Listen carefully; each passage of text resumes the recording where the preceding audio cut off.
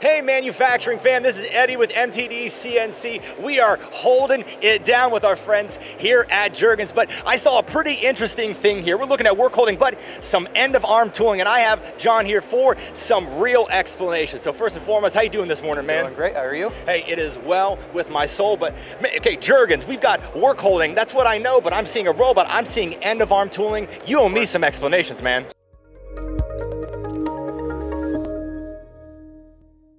So Jergens is definitely trying to get into the automation field. So what you see here is our manual vices. So a lot of people have these in their shops. They'll have our self-centering vices, our smaller 75 millimeters. We have 130 millimeters. And what people are trying to do is get into the cobots so that they can have their machines running 24/7, lights out, all the time. So what we have here is an option to take those vices and using our ZPS system, you can pop a stud on the end of your vise. This here is an end of arm tool, and this guy will come over and be able to grab those vices for you, put it in your machine. And knowing this, it's very interesting being a world leader in the work holding sector, but checking out this end of arm tooling. So let's just be honest, man, we're looking at the operator's perspective. How is this changing the game?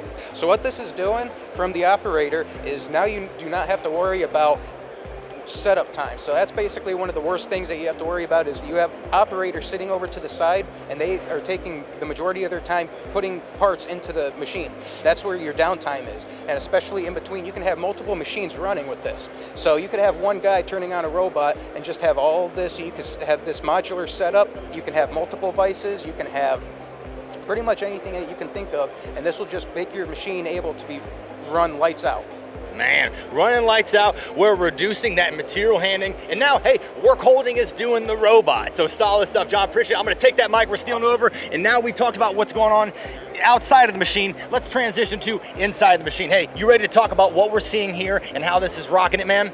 I am, Eddie. There you go. Hey, let's dive right in. What are we seeing? We got the focus on the end of arm tooling. What's going on the outside? This must be on the inside. Yeah, so this is our automation solution for inside the machine tool. So the key component here is this gripper system. This works with either your through spindle air or coolant to power the gripper. And what it allows you to do is pick and place right on your machine table. So it's all done through the machine control. I don't need the floor space of a robot. It's by far a fraction of the cost, so you pair that with one of our hydraulic or pneumatic vise options, and you can do it all right on the machine. Right on the machine, reduce the time. So let's talk about this from an operator's perspective. What's the most exciting or some exciting features that are really gonna help impact that bottom line? Yeah, so you can store your parts on the table, and then an operator using a system like this could, in theory, set up multiple machines they could tend to while this is doing the loading and unloading of the parts, or you increase that productivity with lights out manufacturing, when you don't have an operator present. Yeah, which makes sense. We're talking about lights out, and if we're combining these solutions, we're looking at what's happening outside of the machine, combining it with these options inside of the machine, man. And above all this, what excites you the most about this technology? I just like how simple and easy it is to use. We talk about the gripper systems. It's a quick change insert, so you can go from a finger style to a universal style with a serrated and soft elastomer pad. We have a machinable setup, so it's very quick, easy for the operator to get going and configure this to whatever types of parts they need. There you go. Hey, Jergens, helping the world hold it down. Everybody, hey, this is Eddie from MTDCNC. We'll see you next time.